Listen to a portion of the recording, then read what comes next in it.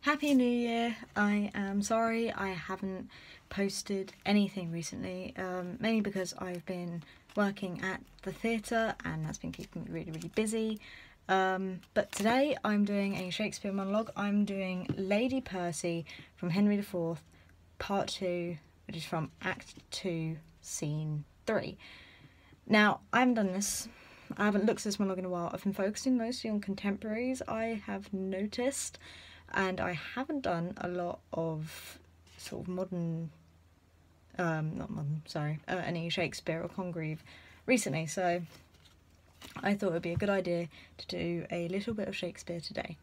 Now, this character she's very independent, I feel, and she knows what she wants, and she's really not scared to stand up for herself in this monologue. Her husband has died because of her husband's father, and her father-in-law is about to go out into war again, and she's going, "Are you completely idiotic? That is a stupid idea."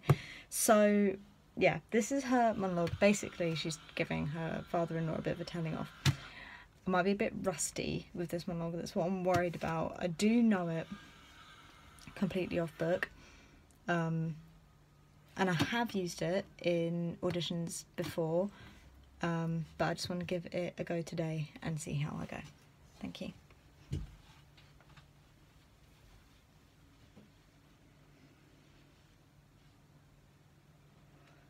Oh, yet for God's sake, go not these wars! The time was, Father, when you broke your word, when you're more endeared to it than now. When you're Percy, when my heart's dear Harry through many a northward look to see his father bring up his powers, but they did long in vain. Who then persuaded you to stay home? 2 honours were lost that day, yours and your son's.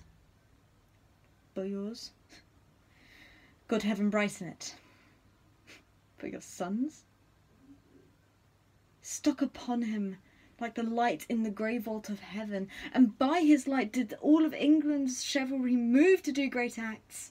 He was indeed the glass wherein the noble youth did dress themselves, and those who had legs practised not his gait, and speaking thick became the accents of the valiant. And those who spoke low and tardy abused their perfections to seem more like him. So that in speech, in gait, in diet, in affections of delight, in military rules, in humours of blood, he was the mark and glass, the copy and book that fashioned others. And him, oh wondrous him, oh miracle of men!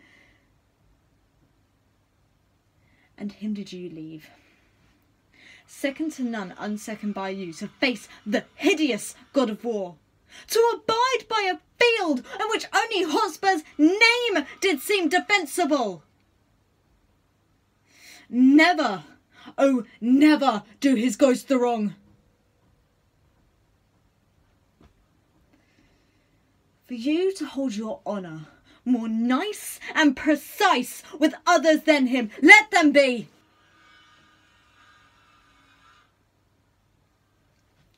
Let them be.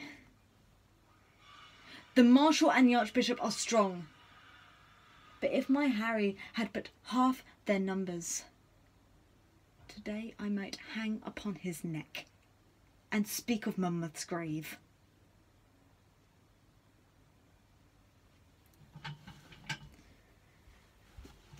I definitely lost it at the end. I forgot the words, and I had to look at the script again.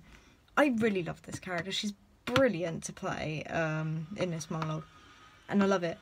And I feel like when I first did it, I didn't quite grasp the anger and the heartbreak she was going through of watching somebody make the exact same mistake again.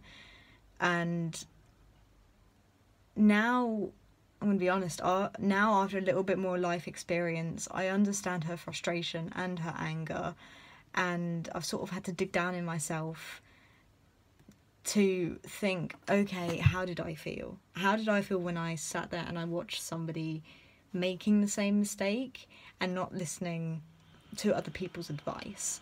And I realised, I was like, wow, I was completely annoyed, but I just wanted what was best for them. I wasn't doing it out of malice. I wasn't doing it to hurt them. I said what I said because I wanted them, I wanted what was best. And that's what she wants in this monologue. She wants what's best for not only her father-in-law, but for her father-in-law's kingdom, because he's, well, yeah, for the kingdom. Otherwise the democracy is going to fall. And she probably feels like she's one of the few people who can speak up against the king because she is so close to him.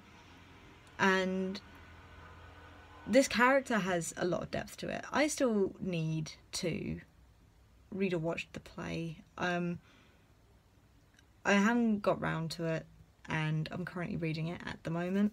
But she's a really, really strong character, and she's wonderful to play. And I understand her frustration when she's going, oh my word, you're not listening to me. So I tried to make it almost motherly in a way. Like, she's lost somebody who she loves very, very dearly. So she's trying to point that out, that that wasn't just anyone, that was his son that she lost, and that she loves him, and that she wants only what's best for the family. So yeah, I'm going to end the video here. Thank you for watching. I hope you're having a lovely new year so far. Bye.